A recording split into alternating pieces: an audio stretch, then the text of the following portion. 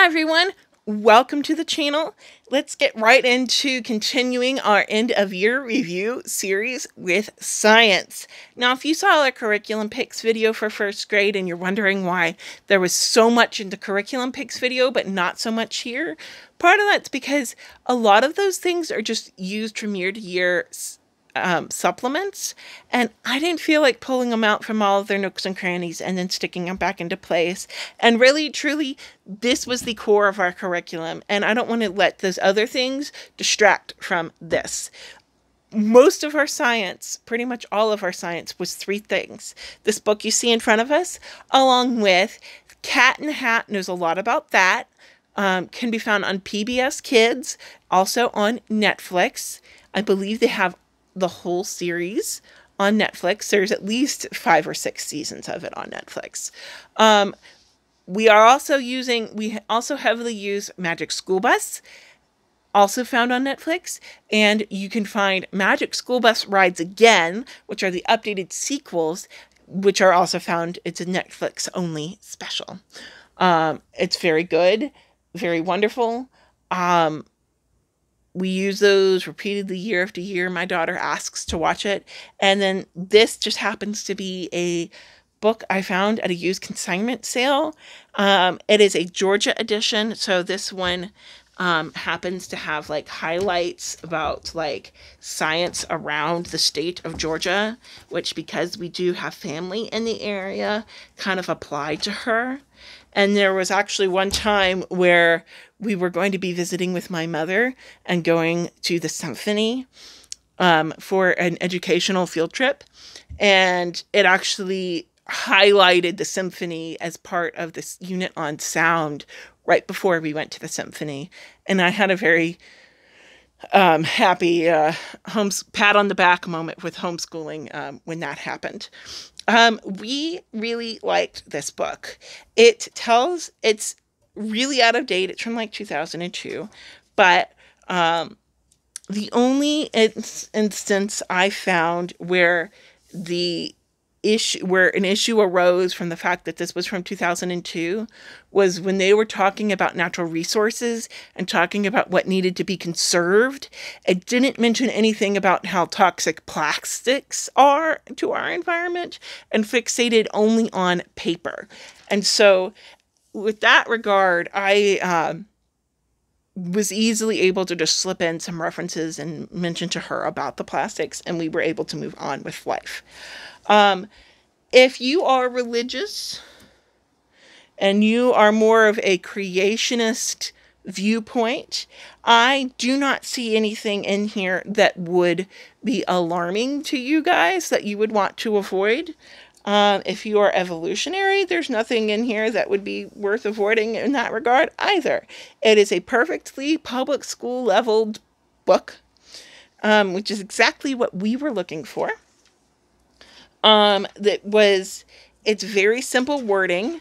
It is on a first grade level, reading level. So not only is it like just stuff that they can learn, but it's stuff that you can encourage them to start to read with you about.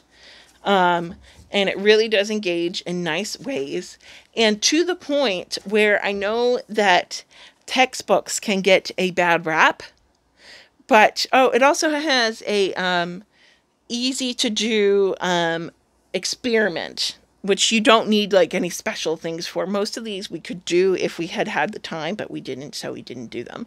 So there's an experiment at the beginning of them. I have seen editions for California and other states. So that's worth, if you're interested in this and you live in another state, you might want to see if you can find one for your state. Having this apply to a state where we visit quite frequently, it was very helpful to us. My daughter liked this book so much that she has actually asked if she can have it in her playroom now that we are done with it. You heard me right. My kid wants to read a textbook again because she wants to. And she likes looking at the pictures and all of it. So for the bad rep that textbooks get, this is a very simple one. I would probably not let it be the only thing. We did do a lot of like talking about things and doing a Cat in a Hat and Magic School Bus videos to kind of supplement with this. But as kind of like a core base foundational block for you to jump off from to kind of gather your information around, this was exactly what I wanted. And bonus, I got it for $2, y'all. $2. So yeah, that just makes it all the better, especially because if you look at this in comparison to the current day Harcourt Science, which is called Science Fusion, it is nearly identical. And I basically didn't see, when I got to see a sample of the whole thing, I didn't see any differences between that and this. So for $150, you can do the online digital one, which you can't share with another kid, but you get online labs and a few online digital readers. Or you can suck it up and just pay the $2 for this and get all the supplement stuff yourself. You can imagine what we decided to do in that regard.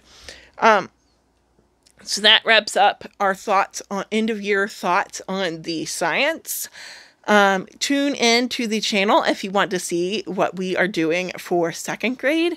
We will start our curriculum picks videos as soon as we wrap up the end-of-year review videos for the summer. For 1st grade, be sure to hit that notification bell if you want to find out when we release videos.